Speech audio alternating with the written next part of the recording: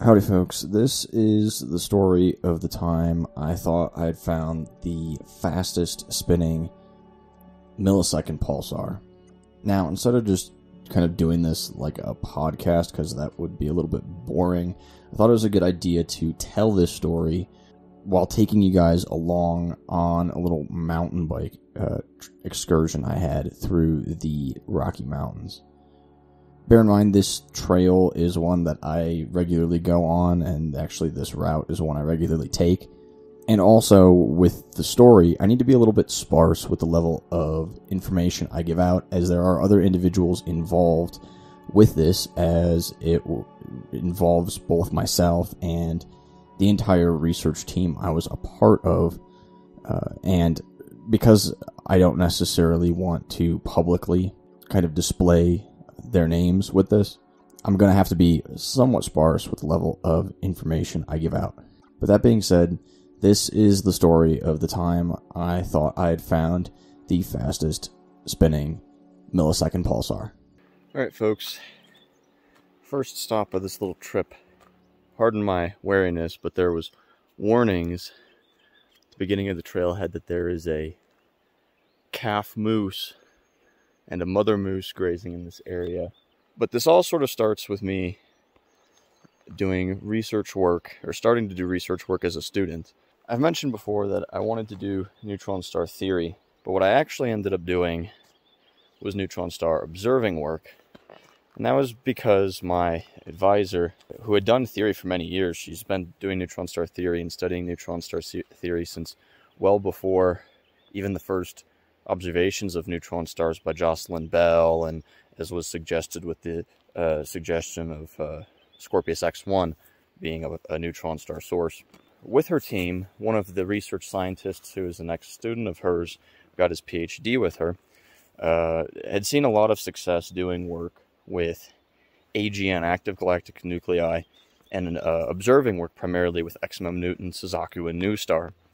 So she had suggested that I work with him a little bit on a project that she was interested in by exploiting a particular method used a lot in AGN work, and to use it on accreting neutron star sources. That method is called ionized relativistic reflection.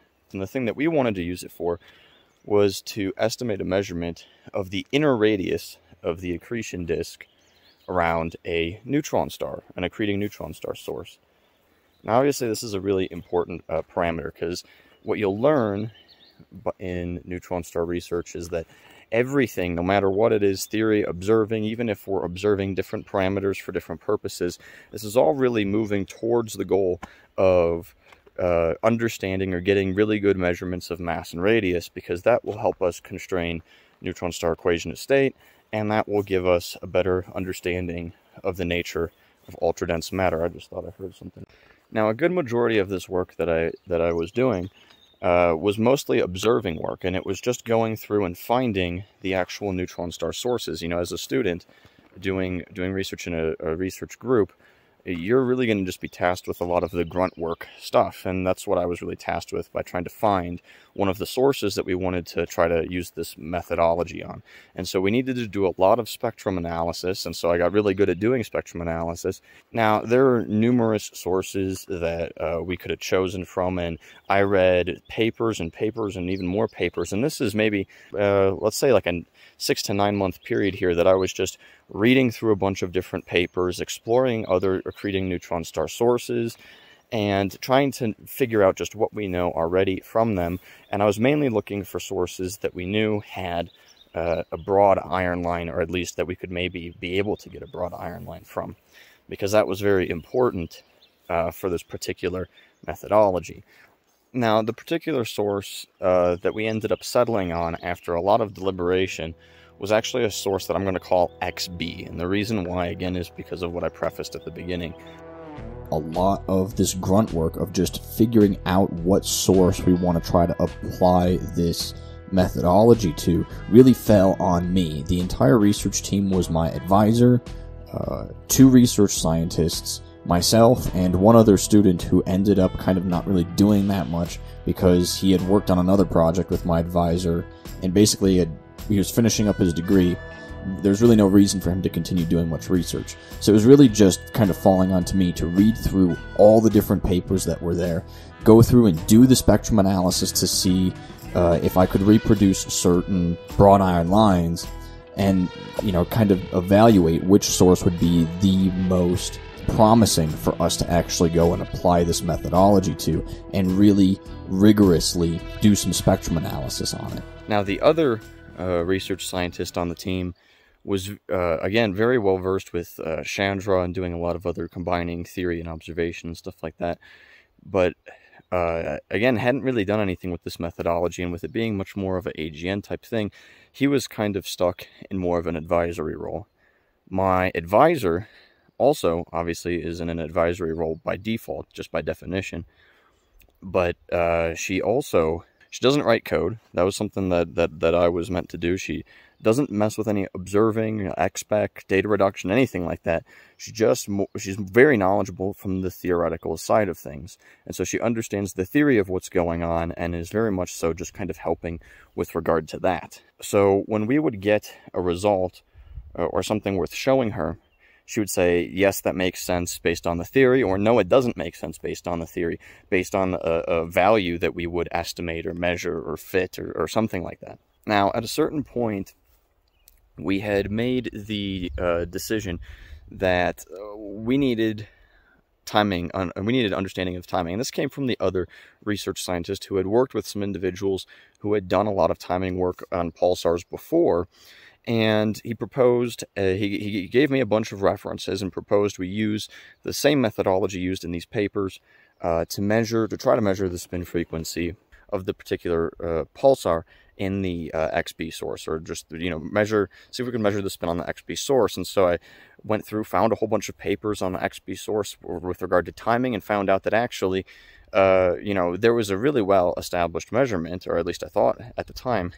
But when we tried to use that spin frequency to try and bat down some of our error bars and to try and do some other kinds of analysis, we ended up getting a lot worse of a result.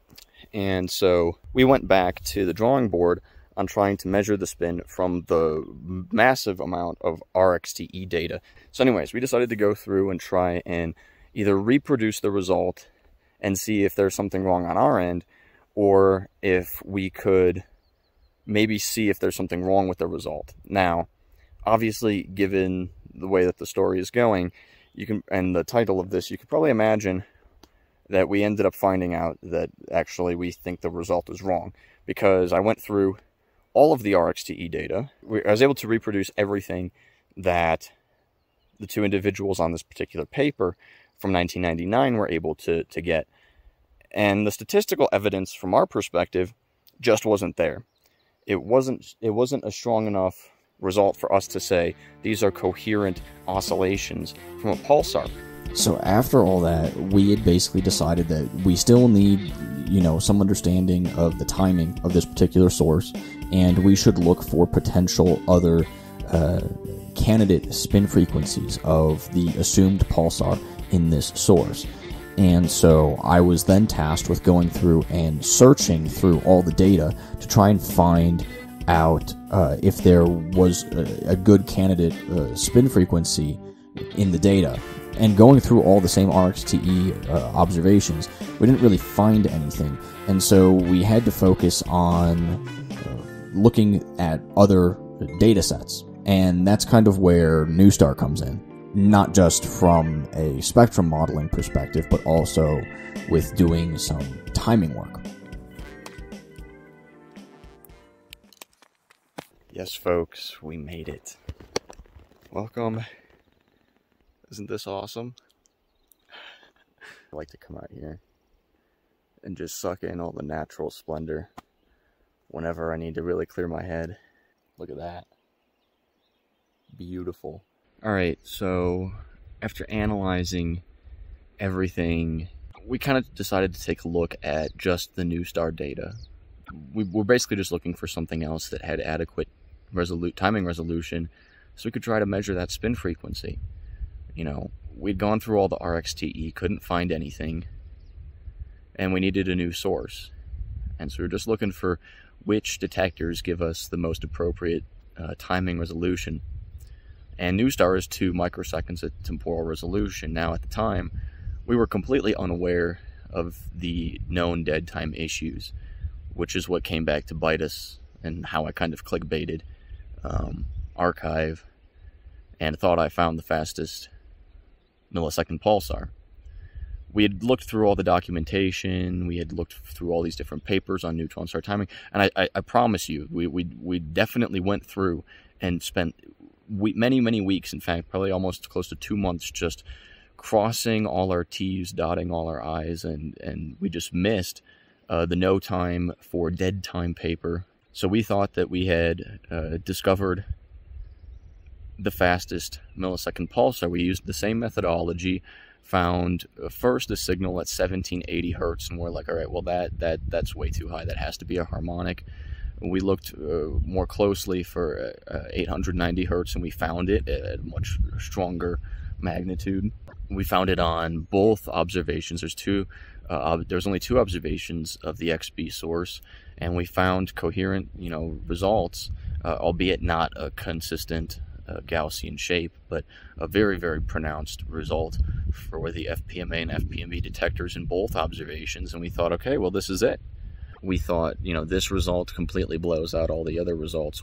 But yeah, we went ahead, and since I was the one who ended up writing all the code, doing all the data reduction and everything else, my advisor, basically said, Nick, you are going to be the first author on this letter. It was a letter to AppJ that we ended up putting on AstroPH first, because everyone's all concerned about scooping, or at least in my group, everyone was all concerned about scooping, especially on a paper like that, discovery paper. So I was first author. I ended up writing most of the paper. Second author on the paper was the other research scientist who proposed we go after the spin, and was much more the guiding source kind of in that. Again, I was the only one doing the data reduction and writing the code. We went ahead and went through and published. And when I say published, I mean put it up on archive, submitted it for publication. It almost certainly would not have met or passed the referee review, which it didn't even get to, because as soon as it posted up on archive, I remember the night very vividly. I was very excited. I stayed up to make sure that it got up on archive, and I got the email. I saw it was there. I was so excited, so happy about it. Up on AstroPH. I was more happy than that than if it would actually be accepted, I think. And within about an hour, I had like 3-4 emails, but I was like, you know what? I'm not going to look at these, which was probably a good choice, because there were many emails when I woke up, over 80. And in the course of the entire time that the paper was up on AstroPH, on archive, or at least for download, there's still a reference there when you withdraw something, which, by the way, I withdrew the paper, obviously. There's still a record of it there. The title is still there. The abstract is still there. But yeah, I had over 80 emails. Many of them were from GR folks who were trying to write like LaTeX code in the email, which I was like, I'm not going to copy and paste this and compile it. I don't care. There were people saying like, oh, what a fantastic result. There were people from, obviously, the dense matter side of things who had emailed me asking for more information, things like that. So yeah, many emails from all different people. Some of them very nice, some of them not so nice. They're from all different walks of life. I'm not saying that this is all 80 people saying, you messed up this thing with NuSTAR. In fact, there is really only like 4 or 5 that I could think about, and only one of those individuals was actually rude about the whole thing. The other 4 were actually quite nice. One of them was actually the first author of that No Time for Dead Time paper, and was like, hey, I wrote this entire paper about NuSTAR and using it with conventional Fourier methods and for timing analysis, or getting timing results, and this is absolutely what you have. There were a few other individuals, one of which was an individual who worked very closely with the original authors of the XB paper that came out in 1999, discussing the, saying that they found the spin. And to be completely honest, there's a whole aspect to that with plotting the contours over the power spectrum that I'm admittedly not understanding that well, but just from the statistical side of things, I still don't agree with the result. I don't think 3 sigma is good enough statistical confidence to declare that a detection. So I think that's probably why they're saying nearly coherent detections instead of coherent detections. Again, those individuals who wrote that paper are the absolute legends when it comes to neutron star observing, neutron star timing.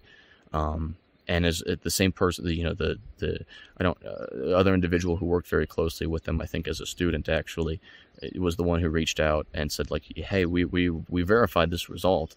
And to a certain extent, I kind of verified the result also, because I was able to reproduce their entire table minus doing any of the contour stuff. So, I mean, clearly something was right. But anyways, those are the 2 main emails that really made me be like, okay, something's up, something's going on here.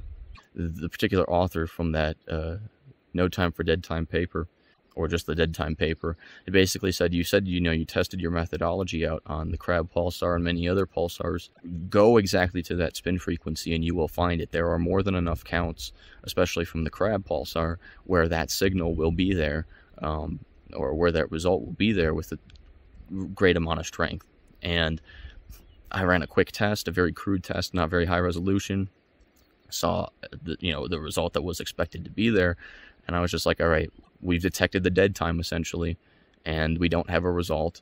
And without even consulting my advisor or the other research scientists, I withdrew the submission to AppJet Letters. I submitted a withdrawal request from AstroPH and kind of freaked out because it wasn't immediate. But then I got the email. I was like, oh, it's not immediate. Ended up withdrawing it, and then had to get on the phone with all the 2 research scientists as well as my advisor. And my advisor was furious. She's like, oh, you don't understand the astrophysics community, especially the GR people. Were most of them GR people? GR people are assholes, which, I mean, yeah. She's like, oh, you're going to face scrutiny. You shouldn't have pulled it. Whatever, the result's good. The result's right. The statistics are there. And she wasn't really understanding it. And it took like a week until the other research scientists were like, no, he was right in doing what he did, and pulling it off of AstroPH.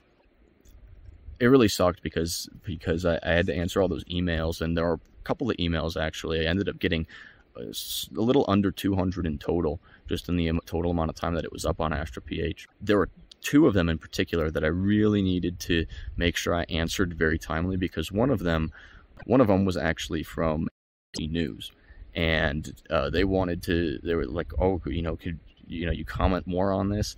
And I, as soon as like this was like as I was figuring everything out and answering all the other emails, I was just like, I just had to, as soon as I saw it, I had to quickly email back and be like, dude, not write anything, like the result is wrong. The last thing I need is you saying like, oh, Nick went ahead and found fastest pulsar. No, I didn't. No, I didn't. No, I didn't. There was a good 48-hour period where I was just on pins and needles, and it really sucked because I'd worked for, over a year just on this source, and it felt like it was all wasted. That was really what sparked the independent work that I do right now. My advisor, well after the fact, gave me a different project to work on, and I was just kind of like half-assing that project. I really didn't care about it. It was on another accreting low-mass X-ray binary source. But that's when I started just being like, all right, you know what? I'm going to start doing a lot more timing work on my own. And that's what I'm doing right now. And you'll get to see a lot of that timing work here very soon, because I want to talk about it and I want to share it. But this kind of video, this kind of whole thing is what I really want. I really wanted to put out first before doing any of that, because from this entire thing, it taught me a lot. And with one primary research scientist who drove me to do a lot of the timing stuff with him, or initially, it basically been like, all right, we got egg on our face, we made a mistake, but I think you learned something very valuable here, and that's integrity. And I absolutely agree. Integrity and honesty is one of the most important things in science. A null result is still, in fact, a result. The further proved the dead time issue with NuSTAR. Okay, that's what I did. And in fact, I went back to the Crab. I went back to many other sources and timed them. And just to convince myself that the methodology I was using was correct, because in those emails, you know, the author from the deadtime paper, the individual who worked very closely with the original authors were like, you know, it looks like you're preparing the data correctly, it looks like you're using the methodology correctly, and you didn't know about this deadtime issue with NuSTAR, which I didn't. I'm really glad it happened.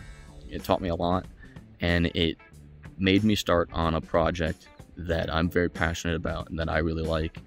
And inevitably, I ended up using a piece of that project, mainly on the Crab Pulsar, to get my degree. And that's probably the first video that you will end up seeing about my research work. Without honesty in science, there really is, you know, science can't function in the way that it is. You need to follow a scientific method. You need to be honest. And, you know, again, even if you get a null result, it's still very valid. A lot of what happened with this project drove me to do my own work on, you know, and start my own independent project, primarily on studying neutron stars and pulsars via timing. None of that probably would have happened if it wasn't for this null result. Anyways, that is the story of the time that I thought I found the fastest spinning millisecond pulsar. Everything worked out really well in the end, and it's kind of funny, you know, the whole idea of it still being up on Archive and Astro PH, because it kind of is really clickbaity. It's along the lines of, hey, we found the fastest, you know, spinning pulsar, and then, you know, just because I wasn't really sure what to do with the abstract, and the abstract still being there, I just kind of put in the abstract, like, no, we didn't. This should just be further evidence of why, you know, you shouldn't use conventional Fourier methods with NuSTAR data because of this deadtime issue. And yeah, so there's some really good use cases to come out of this, but ultimately at the end of the day, I'm really happy that it happened, and you know, I'm really happy to share all that information with you, because now I can kind of build a good baseline to start to share some of the research work that I want to share